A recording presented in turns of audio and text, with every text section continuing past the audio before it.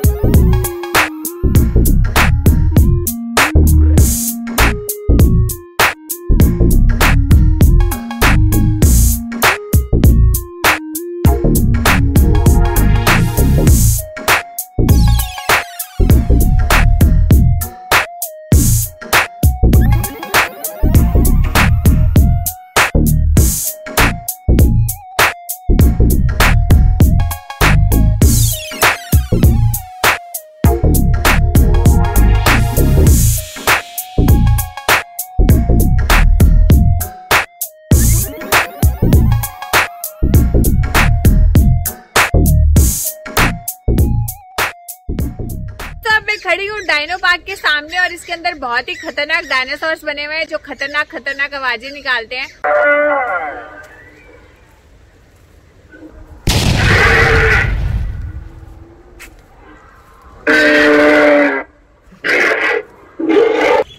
ये मेरे पीछे बोटिंग हो रही है। बहुत ही नजारेदार समय और ठंड का मौसम है और इतनी अच्छी धूप खिली हुई है, तो बहुत ही ज्यादा मजा आ रहा है।